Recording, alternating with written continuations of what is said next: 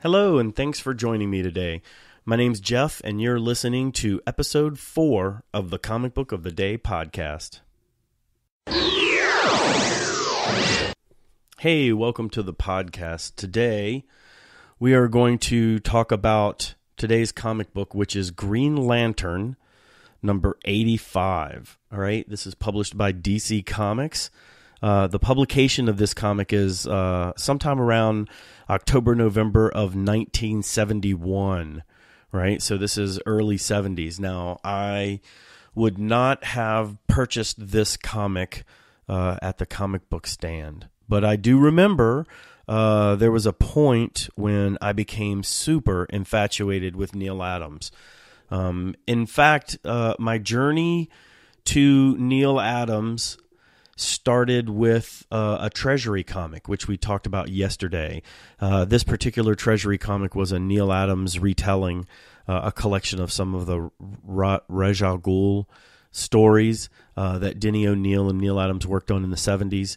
And I believe at some point later in my youth, I came across and purchased that Treasury edition. I don't believe I purchased it when it was published, but it would have been perhaps maybe a couple of years later. I would have somehow come across the Neal Adams Batman collection of him and Denny O'Neil's work on Batman, and that led me to want to investigate more about who this guy was, Neal Adams. I was completely blown away by the artwork, right? So at a time period when comic book art was, my exposure to comic book art would have been around Curt Swan type art, in the 70s. It would have been very, John Romita, Curt Swan. It would have been, very, very straightforward comic book art. Mildly realistic, but realistic to a point where it was, very obviously comic book drawn and intended for comic books. And then all of a sudden, this guy, Neal Adams, shows up on the scene, or at least into my periphery, right?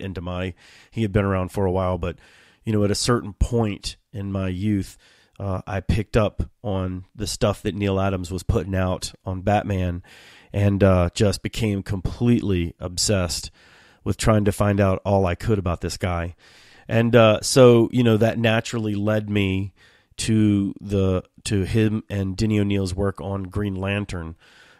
His famous run on Green Lantern, 76 was the first one, and then I believe the last one was somewhere upwards of like 92 or 93, somewhere around there. But I, over the years, have been fortunate enough to put together a fairly nice run of those Green Lantern books from 76 to the 90s, whenever Neal Adams' last work on those was. And this is just sort of a random representation of the work that they did, but it really is, one of my favorite books. I mean, it's sort of, if you were ever to sort of think about what a quintessential Bronze Age comic would be, this is definitely one. It has every single thing you would want from a classic 70s comic book.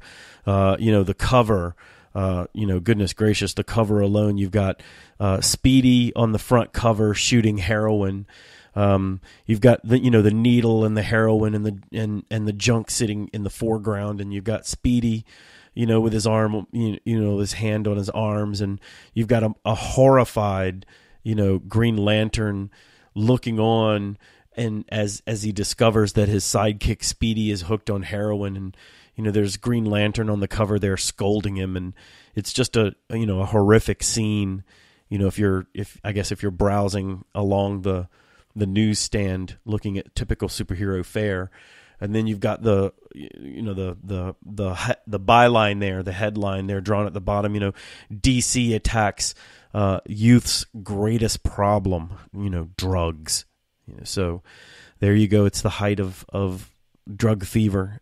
Here's Speedy hooked on heroin, doing heroin. This is part 1 of a 2-part story.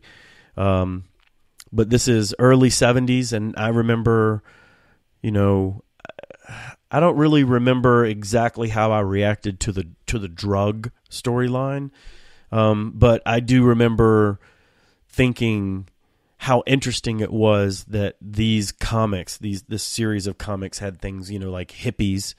It had people of color openly questioning, racial issues in the book. So I remember thinking, when I first stumbled across this stuff, that it was, pretty cool in the same way that you'd start to gravitate towards things like National Lampoon.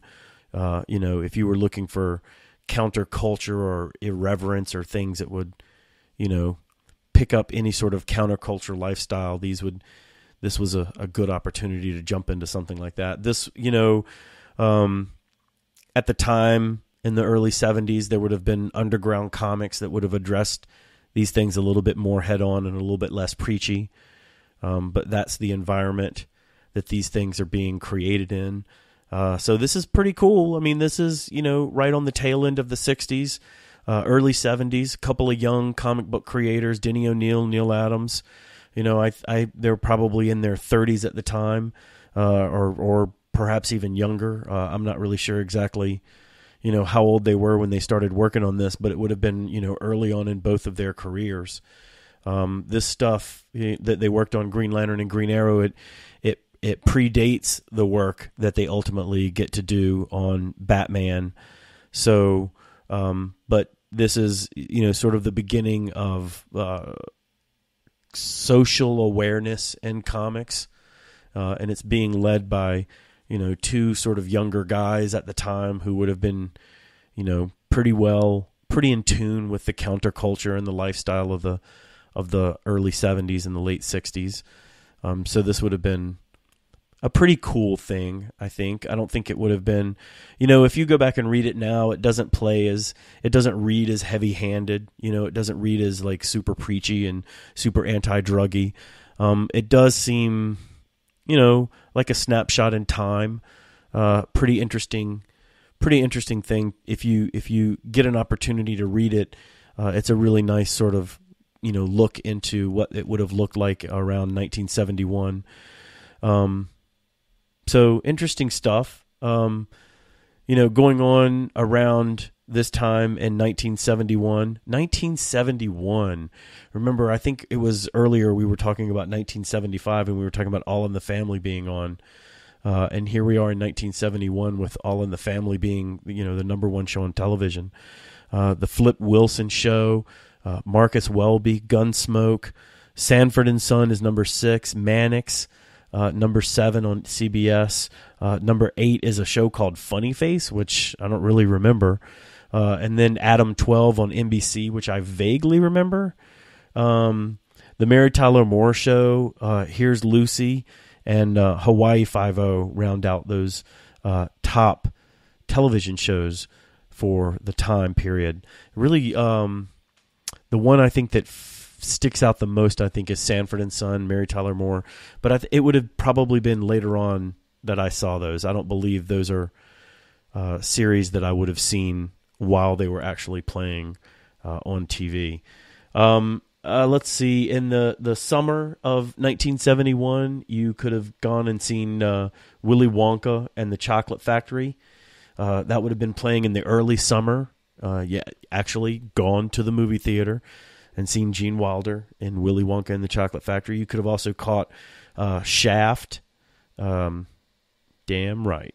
You could have caught Bedknobs and Broomsticks, The French Connection, The Omega Man. So lots of great movies coming out during that time period. So there you have it.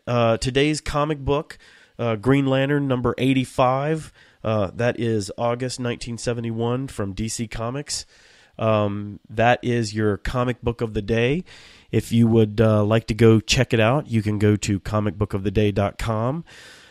You can also follow along on Facebook at Comic Book of the Day, facebook.com/Comic Book of the Day. You can find us on Twitter at CB of the Day. We're on Instagram as Comic Book of the Day, and various other locations as well. But the main place to find us, of course, is comicbookoftheday.com. That's how you can find the podcast, and you can actually see the comics, see the comic books of the day. as it were. So give the website a visit and take a look. And thanks for listening.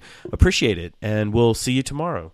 Oh, real quick, tomorrow's comic, it looks like is going to be an issue of Brave and the Bold.